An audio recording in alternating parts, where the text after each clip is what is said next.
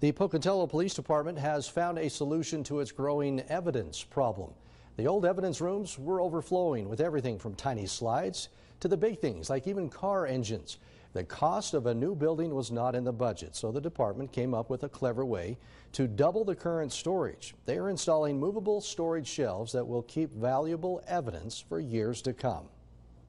Any evidence that was involved in a homicide or a death case, we keep pretty much indefinitely, because there's going to always be appeals or things turned over.